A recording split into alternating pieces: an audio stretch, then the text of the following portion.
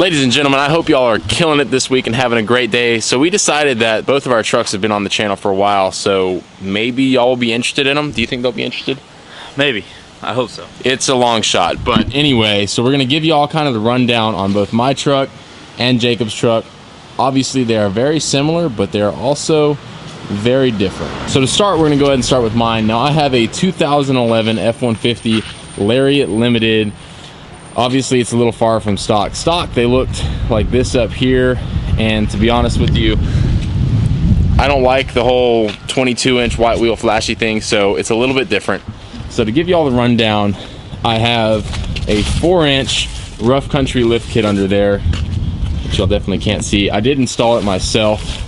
Honestly, I mean, rough country gets a pretty bad rap, but honestly, it's been pretty flawless. I have no complaints. It rides better than it did stock.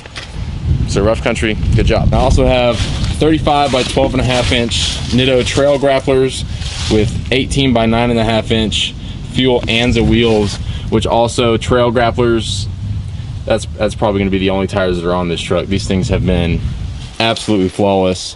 Now emblems, yeah, they're not there. So the emblems are actually out in Canada right now, getting custom ones done, so more to come on that very shortly. Now I do have FCK lights all the way around. I've got the front pods right there, also the RGB V2 light bar, and the little pods in there, those are just rough country ones that I've had on there since, man, I've had them on there a long time. Now this is a 2011, and as you know, the projector headlights started in 2013, so these are not OEM. When I got them, they were very, very silver. So I did bake them in the oven, pull them apart. I painted them black, and as you can see, it just didn't go well. The painting, it went well, but the off-roading with it after, I got mud all in them.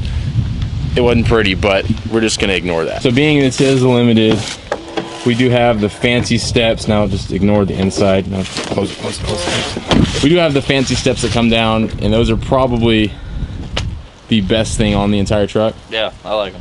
Honestly, I think that's what makes it right there. Now, of course, it does come with, these are all factory, the blacked out lights. They came with factory blacked out headlights too. Obviously, they're different. They're still blacked out. I've got toolbox in there, which I do have tools. I'm not one of those guys. I'm not the tool. I do have tools. It's debatable. Sometimes, whatever. Got all my stickers. If you haven't checked out the Covert Garage stickers, everything but the TSW sticker and the FCK sticker you can get on the covertgarage.com, so you should definitely go there. Now, of course, you can't talk about the truck without the heart of the truck, the engine of it. Now, this thing, being it is a limited, comes with the 6.2 liter that is also in the Raptor. So it does have 411 horsepower and 434 pound-foot of torque from the factory. I've done a few things to it, but honestly, it's still probably exactly the same. So I do have to apologize in advance. As y'all know, I do use the truck like a truck. It doesn't stay on road, and as a result of that, the engine bay, it's very dirty. I did wash the outside, however, under the hood and the interior, yeah. Anyway, so here is the heart of the engine, the mighty 6.2 liter V8. I do have a Spectre intake because balling on a budget. And that's really all I've got done to it. I do have an SCT Livewire TS Plus tuner. I just have like the stock tune that came with that, and it made a little bit of a difference, but not a big difference. But maybe we'll get a dyno tuned.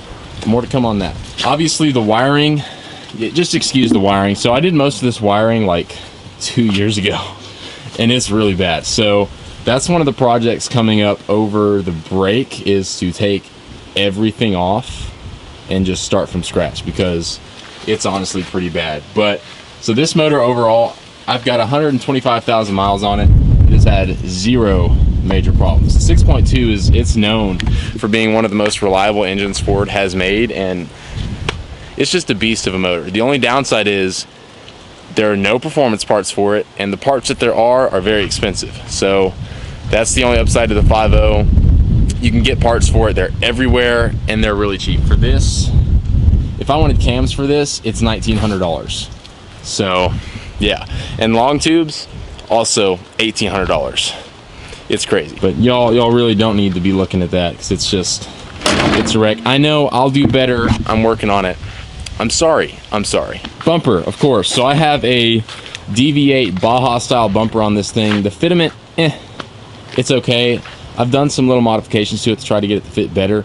I picked this thing up for $300 actually. I used to have a ranch hand style bumper on it before, and to be frank with y'all, it was gigantic, so it didn't really fit. So took that one off, sold it, and then bought this one on Facebook Marketplace for 300 bucks. A lot of the parts on the truck are from Facebook Marketplace because we're balling on a budget here, but you gotta do what you gotta do, and honestly, it's made me build the truck so much cheaper. It just works out for the better. So Facebook Marketplace for the win. I got the bumper on there, had to cut a little bit, but we're not gonna worry about that either. Now I've got HID bulbs, of course. The back, if you watched the last video, you know they're halogen, but they will be replaced soon, but they're nothing like those boys right there. Not gonna say I'm jealous, but as I recall, I did find those for you.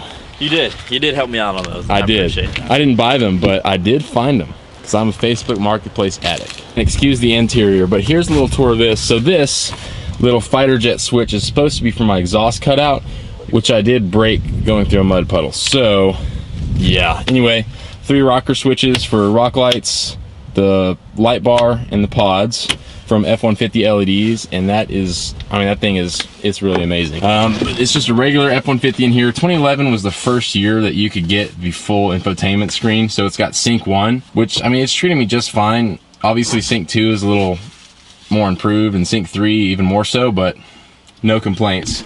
And of course, you got the limited badge. The one thing I don't like about this generation limited truck, though, it's got one limited badge.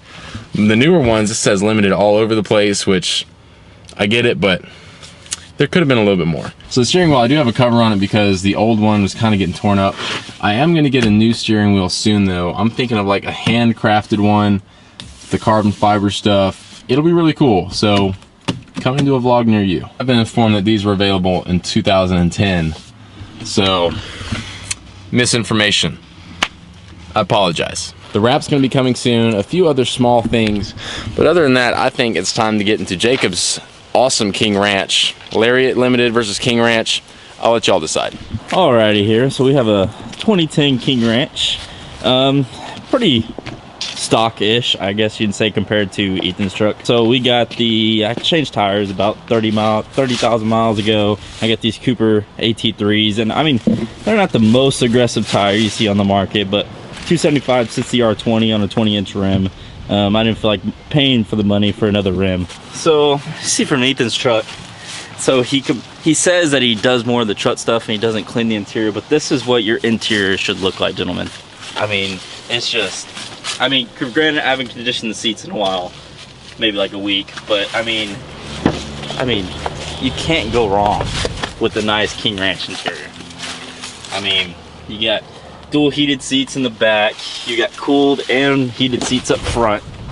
For granted though, the screen did come out in 2010, but I do not have that option.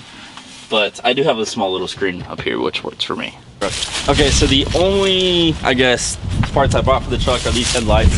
The OEM ones, they were great, but Ethan found these for a great price, and I said, why not? I also put some daytime running lights, so my blinker, when the blinker shows, they are actually yellow. And I unlock it, they're white. But easy, Facebook Marketplace is where you gotta go. And these are also about $60 on Amazon. They're pretty neat. They're just something I just want to give it a little cool black look to the truck. And coming soon, I will get a black grille because the chrome is not just me, and I will get a black grille on that. And let's see here. I do have side marker lights right here as a blinker, so those come on as a blinker as well. And then the other cool little feature I have is the headache rack that I made. It's pretty, you know, simple, but you know, homemade, so it's not the best in the market. But hey, there you go. So, well, the other feature I do have on this truck is the window tint. I got 5% up front, or in the back, excuse me, and then basically 25 up front. But when they read it, it's like 15. That's what the guy told me. And I also got a brow. Just a standard brow up there. So I know what Ethan wants to brag about, how he goes off-road with his truck and all that, but I would say I don't keep mine fairly clean, but y'all speak for yourselves.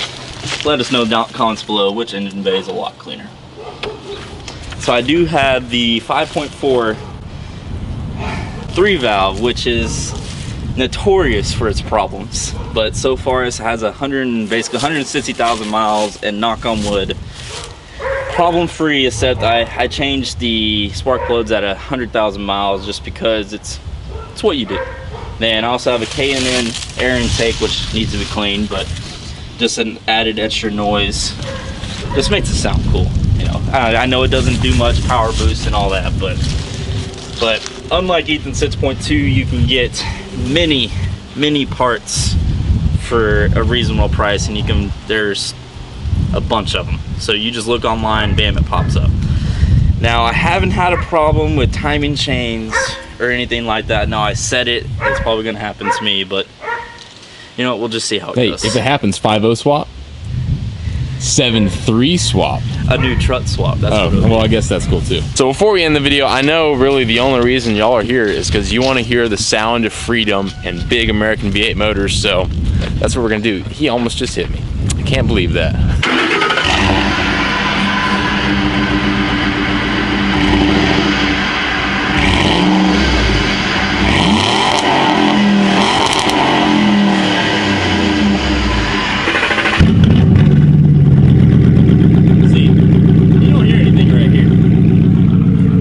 Why he's cheating.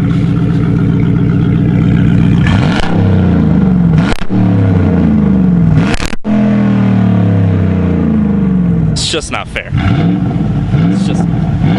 Well, after those sounds of freedom, it is time to end. Now leave a comment down below. Which do you prefer, the modified lifted or the really clean, more stock truck? It's really a toss-up. It's a personal preference. And let us know what your favorite and least favorite parts of both trucks are. I'm kind of curious to know. I am. We'll definitely fix the least favorite parts, right? Yes, we will.